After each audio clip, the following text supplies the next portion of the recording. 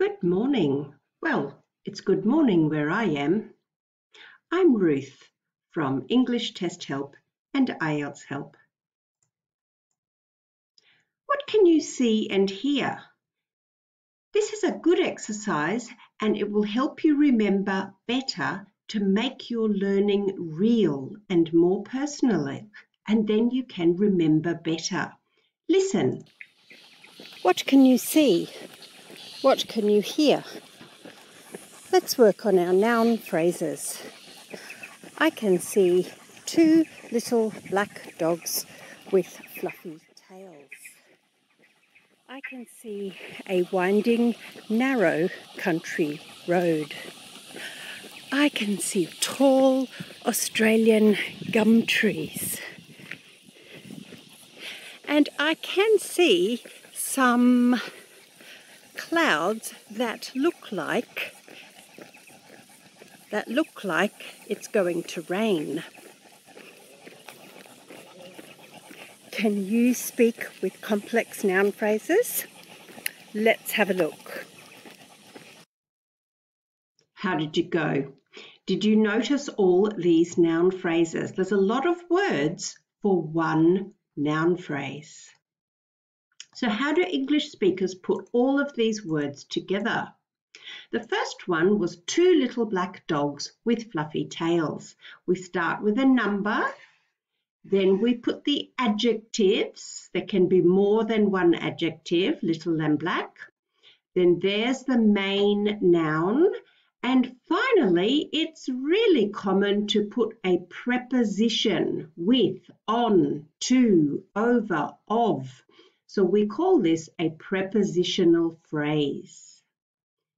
The next one was a winding, narrow country road. What's a, an, the? That's an article, then the adjectives, and then a compound noun, which is just a way to say two nouns together, country, road. Next one was tall Australian gum trees. This one, notice, this is plural, S, plural. So S, plural, general, nothing specific, no article. So no article, adjective, a country adjective, and then a compound noun, noun, noun again. The last one was some clouds that look like it's going to rain. And you can see here this word that.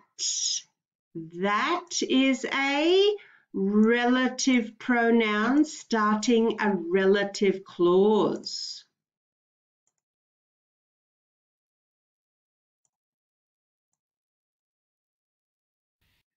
So this is to add more information. Some clouds that look like it's going to rain. So we have a quantifier. Then the main noun is clouds, some clouds, and then who, which, or that, and more information. What else can you see and hear?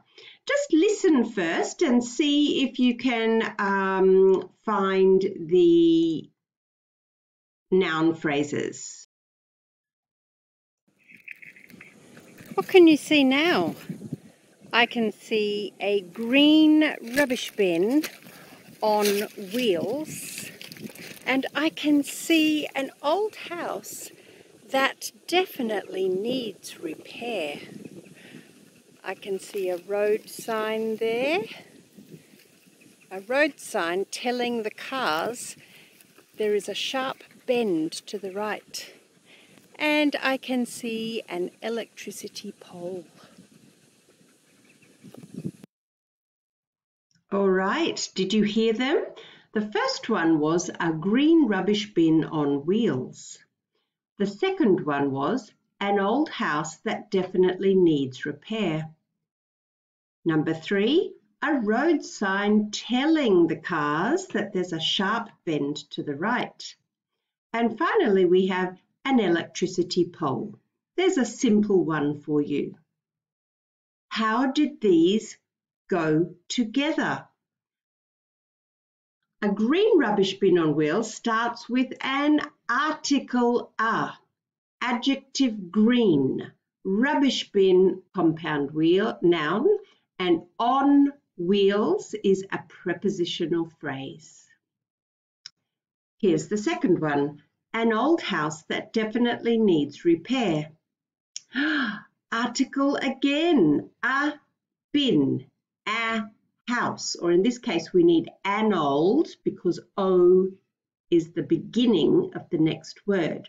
So an is the article, old is the adjective, house is the main noun. That starts the relative clause with more information. Now the next one is probably the most complicated. We've got article a, road sign is a compound noun. Then we've got telling, ing, telling, and then all of this more information. Telling is a reduced relative clause beginning. Now don't worry about it, just try and use it. And an electricity pole is article followed by a compound noun. Remember, a compound noun is noun, noun.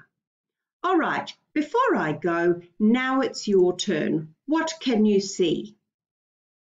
Try article, adjective, noun, and then more information. What do you think? 5, 4, 3, 2, 1. Here we go. It's a little boy blowing out birthday candles. Article, adjective, noun, and then a reduced relative clause with ing. What can you see? 5, 4, try by yourself. 3, 2, 1. One. A dairy farmer in front of his cows. We've got an article. We've got a compound noun, dairy farmer. In front of, prepositional phrase. This is very common. And one more. Oh my goodness, I would never wear this. It's an ugly, in my opinion. We put the opinion adjective first. An ugly knitted Christmas sweater. Article, adjective, adjective. Christmas sweater is a compound noun. I hope you learnt a lot from that little video. I'm here to help. Please email me or find me on Facebook and YouTube. Bye.